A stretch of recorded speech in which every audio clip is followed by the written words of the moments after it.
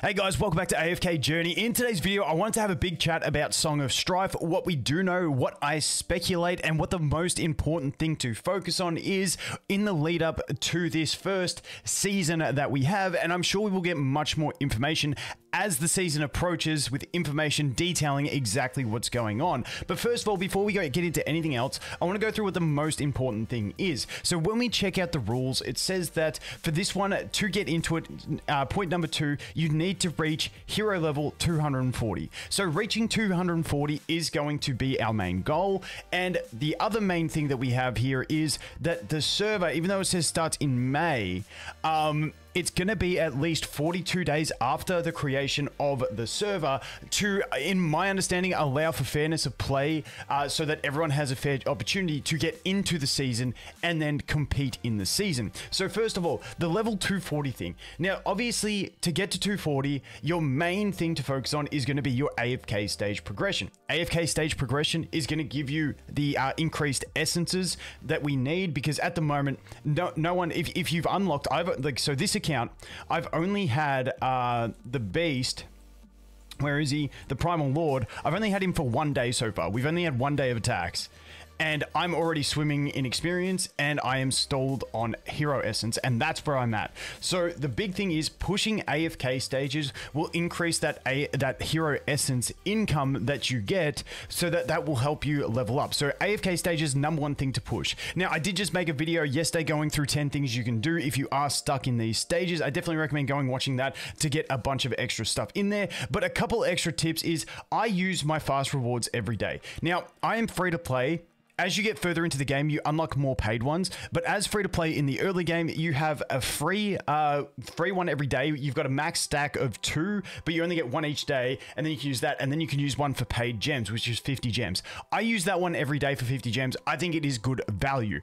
And then also later on, you unlock more for 100. Spenders will already have those. Those ones for free to play, not so highly recommending, but definitely do the 50 gem one in my opinion. Now, the other thing that you can do is, and I've mentioned this in previous videos, is with your daily quests, don't collect these until the end of the day, because if you're pushing AFK stages, that's increasing your income, and these are based off your AFK loot, and it's 4 hours of AFK loot. So that's 8 hours total that you get every day from your dailies, and if you happen to push 10, 20 stages in a day, and you didn't need that essence to level up your characters at the start of the day, you could have been getting these 8 hours worth of essence at a higher return. Now, that may not sound like much, but you know when sometimes you're like just 100 essence away, and you're like, I just want to get that level. That's the difference that doing this every day and managing this every day can actually make. And the same thing applies for collecting these instant loots. I do them at the end of the day, or unless collecting that much loot is going to get me to my limit break, that is then going to allow me to push. So definitely focusing on these AFK stages is going to be the #1 most important thing.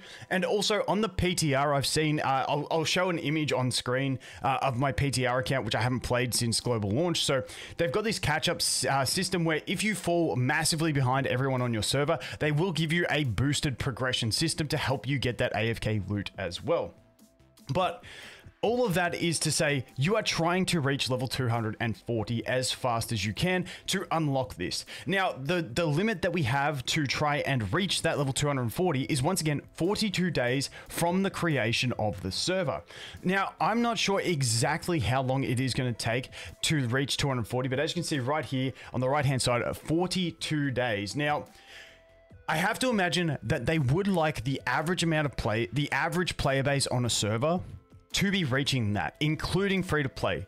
So I would imagine that if they are looking at it and thinking, okay, the majority of players are not reaching 240 in this 42-day period, I'd have to imagine we'd get more events and stuff like that to help us aid in that progression. But even if we have the bulk of players not reaching level 240 in 42 days, you still want to prioritize pushing the AFK stages, because then you'll be ahead of everyone else on your server, because pushing AFK stages lets you level ahead of them because you're getting higher resources. And then even if it's fragmented when people get into it because you're reaching 240, maybe just past that 42 days, well, you're getting in before the other players, and that's how you're going to keep your advantage. So whether everyone gets there at level after 42 days, or whether it's a bit lagging, you still want to be pushing these things to try and get as much progression as you can so that you can enter it as fast as possible. And keep in mind, once we get future seasons as well, then everyone will be there and everyone will be good to go.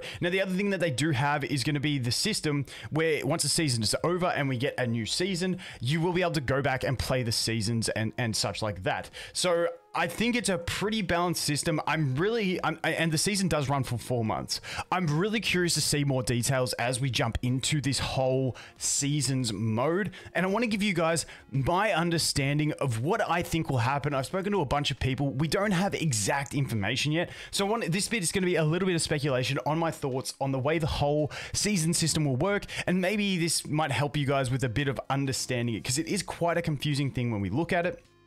But because they say that your current artifacts, resonance level, class equipment, hero tiers, hero exclusive equipment, and other progression will not be reset and remain effective throughout Song of Strife season and future seasons. Now, this is the big thing that's got me confused, because they also say new challenges and content will be introduced in Dream Realms, Battle Drills, Legends Trial with a strong Song of Strife season. So I'm not sure. And let me know what you guys think. Once again, this bit is a bit of speculation because we don't have enough concrete information to know exactly how it's working. But when I look at the season, I feel like it's going to be like, I look at it like you're going through a portal into another dimension.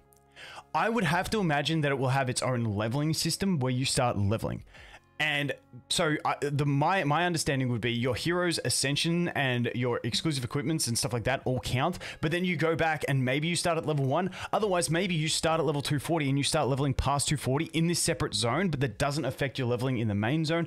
I'm not 100% sure, but I think it's going to be like an independent, almost like event world. It's just the way they call it seasons had got me confused for a little bit, but I feel like it's going to be like an event world that runs parallel with our main world, and then we're still going to be doing Dream Realm bosses, arena and stuff in the main world, because that's where all our core investment is. And then there'll be like mini challenges and competition in the quote-unquote season world, which I just look at like a different dimension, a different world that we're jumping in. And that is my understanding to the way it would work. Now, when they say new challenges and content will be introduced to Dream Realm, Battle Drills, and Legends Trial with the Song of Strife season launch. So I don't know whether that means there's going to be separate Dream Realm inside this season world, or whether that means because of this season we're getting a new storyline with new enemies, and that will introduce new bosses into and new bosses into our Dream Realm and Battle Drills inside our main world. That's the big thing. I'm curious to see how it works, but my understanding is all your standard progression that you've worked through to get up to level 240, all your characters, your levels, you will keep leveling beyond that. And I feel like the core competition will still remain to the standard modes, but then the seasonal thing is another way for you to test your might against players in a season. And now for me, I really do like this idea. Once again, it's hard to have a solid formed opinion around it until we actually see exactly the way it works. But I'm the guy that loves re-rolling accounts in these types of games and playing over fresh. And to me, the seasons system seems like a way for me to do that, but with the characters that I have, and go on like a whole new separate journey as a dude, that was so corny. A separate journey as such into a new season. And 4 months, I think, is a pretty decent time for progression when you're considering that they're expecting players to reach level, what is it, 240 in 42 days, which is like less than a month and a half. So 4 months for a season is a very long time. So I'm super curious to see when the game launches. I mean, when the season launches, how much of the game is focused around the season and how much is focused around the core gameplay? What kind of updates do we get to the main gameplay? There's a lot of questions that I have and I want to see. I want to hear your guys' thoughts, but like I said, I will keep you guys updated as we find out more official information and stuff like that. But I am nonetheless excited to see. And once again, make sure you keep pushing those AFK stages. I got a video from yesterday that you can go ahead and check out that goes through everything you can do if you are stuck. But AFK stages, the #1 most important thing, except for when, oh no, I was timed out. I was about to say when it tells you can't play, but I can play again, guys. Let's get around it. Hey, anyway, I'm gonna shut up now. As always, thanks for watching. Hope you have an awesome day, and I look forward to seeing the next one. Cheers.